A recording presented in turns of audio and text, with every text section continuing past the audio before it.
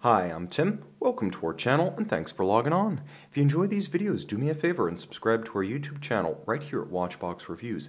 I would really appreciate it and I promise to update daily. If you love this watch, you can see it and you can purchase it on our website, thewatchbox.com. Today, we discuss an upscale open dial Zenith Chronomaster.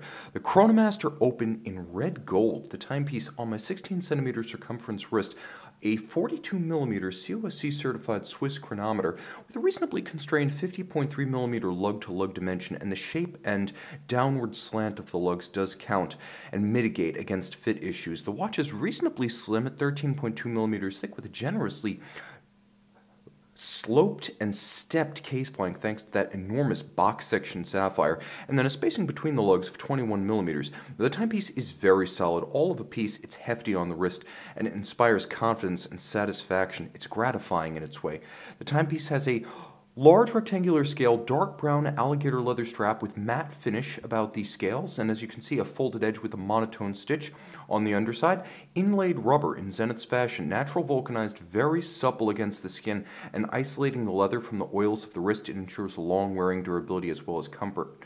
You can see, not just comfortable, but also handy. You have the ability to quickly adjust using this matching 18-karat red gold Zenith pin buckle. Jumping back to the case, I may as well deploy my polishing cloth in its service right now because it's a lovely case, and as you can see, handsome, sculpted, and pretty much all of high polish with the exception of the lug hoods themselves.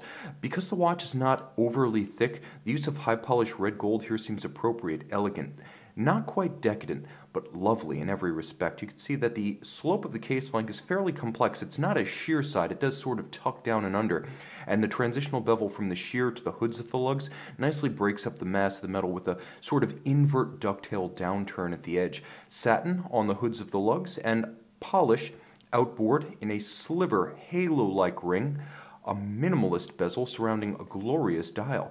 And the dial is incredibly handsome. There's a dark blue metallic luster to the minutes and seconds track outboard. You can see there's a tachymeter with a slight dished ray-hot quality sloping down, and it's framing all applique gold indices that are loomed, the cantilever out over the center dial, which is a opaline or matte silver. You'll also appreciate the fact that there's a panoply of colors, everything from blue to ruthenium to black, and just about every grayscale tone in between black and white. A handsome blued screw-fixed bezel surrounding the escapement, and you see there are registers for chronograph minutes and seconds. Well, what do you lose? Well, you lose the date, and for many that will actually be a breath of fresh air, as there are those who simply can't reconcile themselves with a date aperture.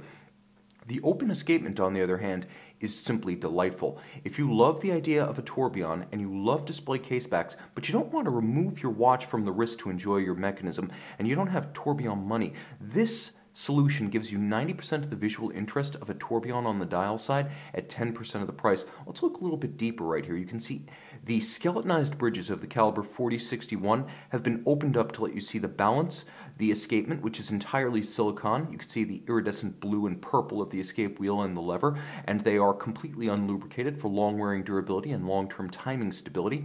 You can see the fourth wheel and an enormous extended pinion driving a tri-spoke constant seconds display. The timepiece features a very crisp column wheel action.